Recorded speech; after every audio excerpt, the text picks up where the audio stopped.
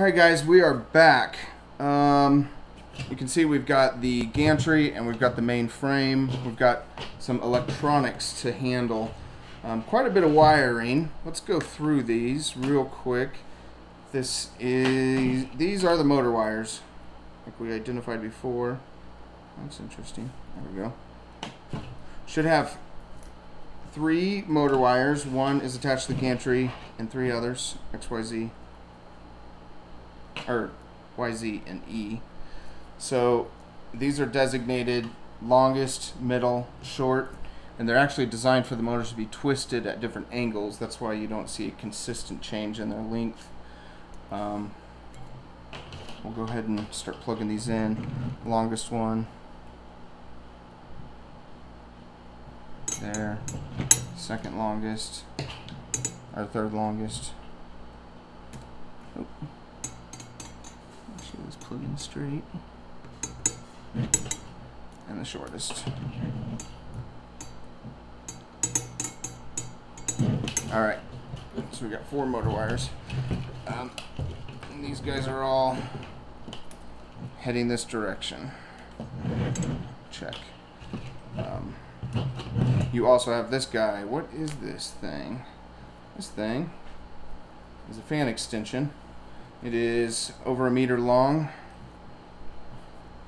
and it has a, I believe this is called a JST PH 2.0 plug, something like that.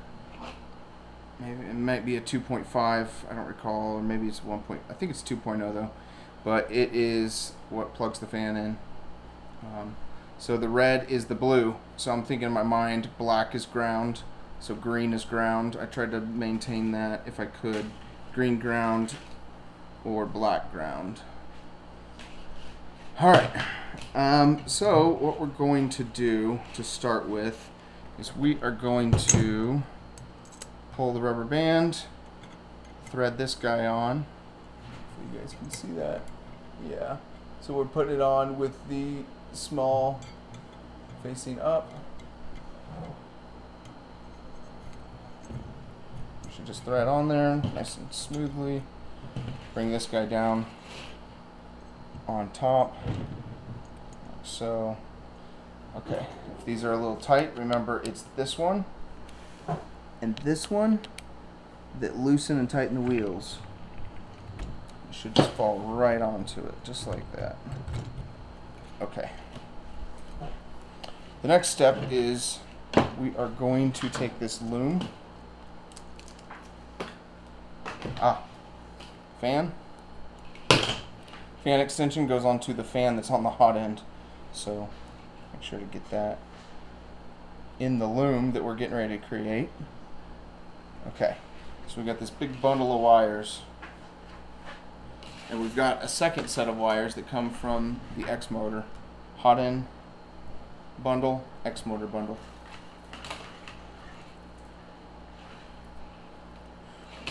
We're going to start the loom at just the hot end, but the loom is also going to include the Teflon, so you can press the fitting on, and it might already be threaded into the hot end, so I'm not really sure. This definitely needs to be, it's in frame, yeah. So this is seated in here, like such. This all bundles together. You can use a twist tie down low to get it started.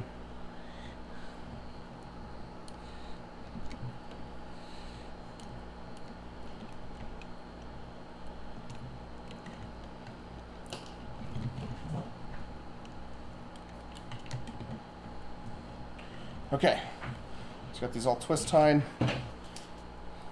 This is the frame. This is all that you should need to get down to the extruder. So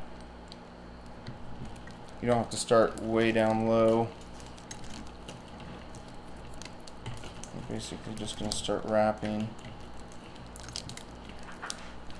This doesn't have to be pretty, but the prettier the better.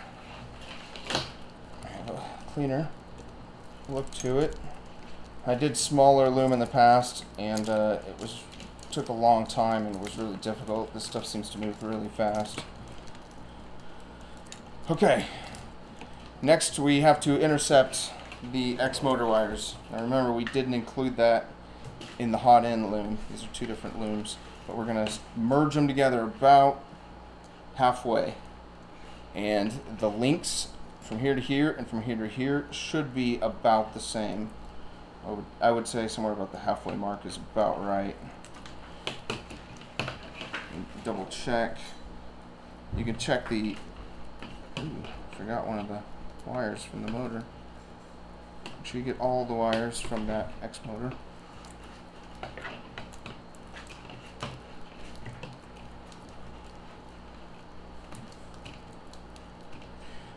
If you are planning on changing out the proximity sensor for the mill or for the laser cutter, you may not have this proximity sensor here.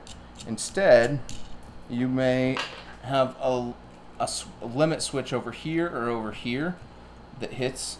So you may want this removable. If you do want to be able to pull off the proximity sensor and the limit switch over here, if you want to be able to remove both of these so that you can pull off the hot end, then these should be loomed separately. It should be outside of this main loom. Otherwise, you'll have to undo this loom down the road whenever you want to switch out tools. But for the sake of this being a 3D printer build, we're just going to focus on it being a printer. I'm not worried about anything else. I may incorporate some kind of a large plug that connects in all the components as needed down the road. But should be fine. Finish out your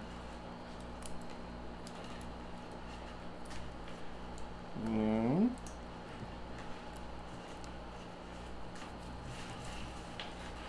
And you should be pretty close to this Teflon tube, being about right there. Now you notice how it holds the entire assembly here is being held up out of the way of the table, which way the table would move. So this loom shouldn't come in contact with anything, hopefully. We are changing this a little bit. We are running all our wires down this direction, so we're gonna just go ahead and plug that in. You shouldn't need to cut this tube. I mentioned that you do in a different video, but as of right now, I've changed that where you don't have to.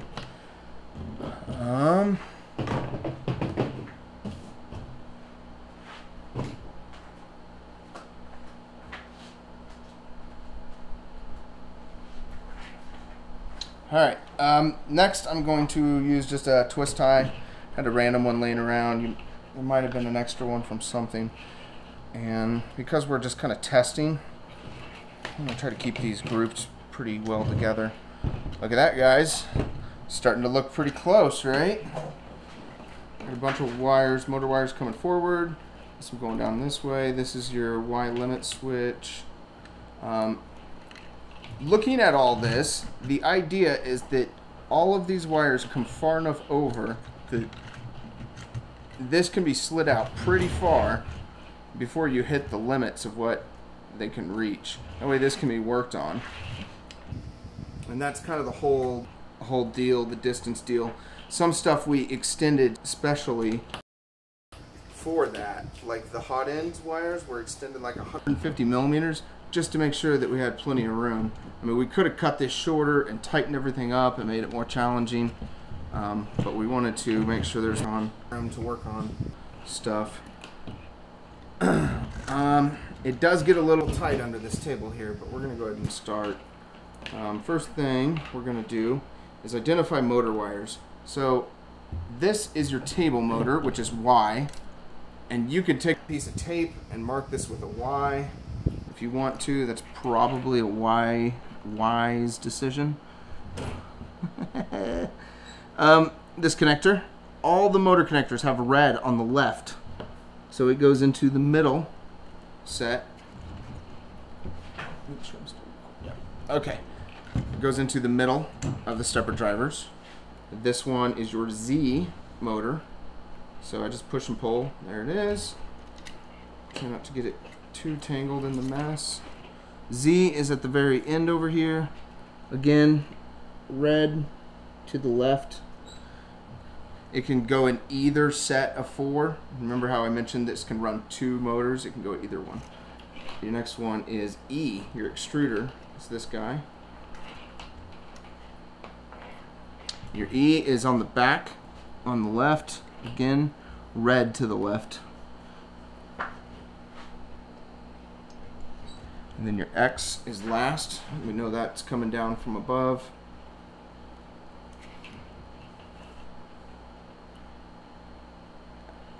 Where is this at?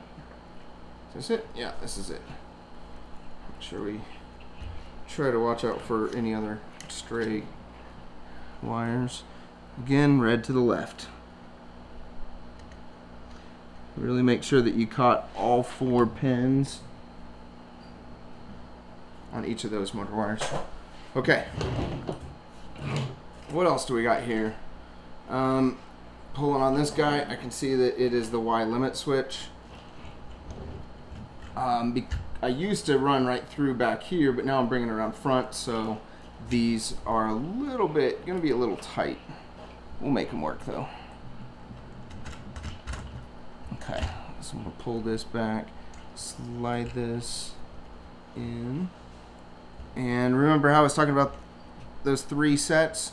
Well, these 2 wires are going to go on the backmost set of pins in the column. On the X-min, Y-min, or I'm sorry, X-min, X-max. Y-minimum would be the 3rd column.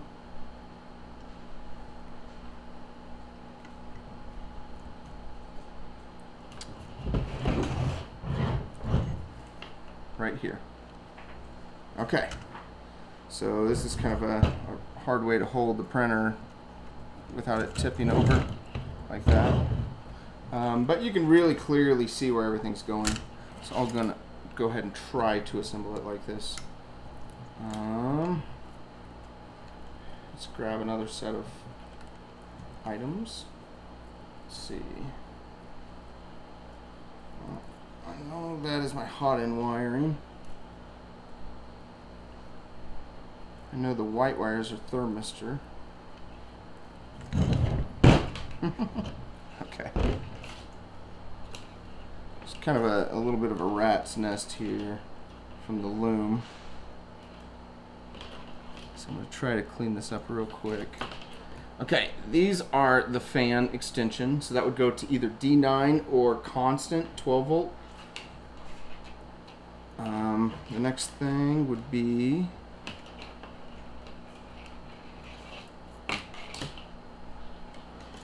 maybe. Yeah, it's kind of a mess, huh? Next thing would be, let's go ahead and separate the power wires.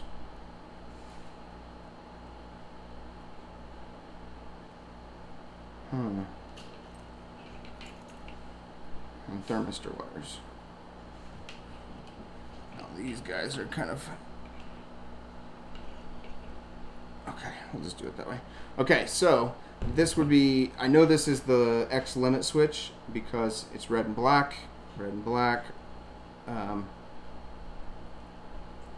then Y limit switch is blue and green. So